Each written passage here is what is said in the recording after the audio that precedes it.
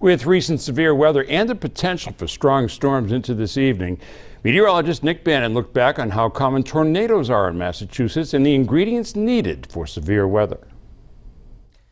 After two tornadoes touched down Thursday morning in Worcester County, I thought it would be a good idea to look back at Massachusetts tornado history.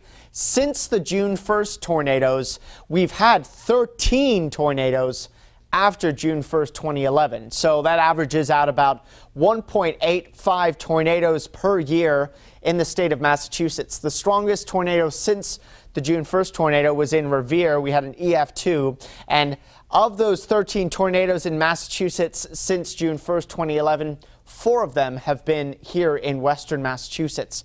Now, when we look at severe weather and the possibility of tornadoes or even just severe thunderstorms, we look at a number of different things, and to help remember it, we call it SLIM: shear, lift, instability, and moisture. These are the ingredients we look to have as to whether we have severe weather or not. Shear is change in wind speed or direction with height.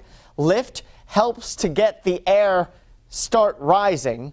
Instability helps the air continue to rise, and moisture, high dew points, helps with a lot of different things, including developing rain as well. So we'll be watching for a number of these different aspects, both for the rest of today and for the rest of the summer. I'm 22 News Storm Team Meteorologist Nick Bannin.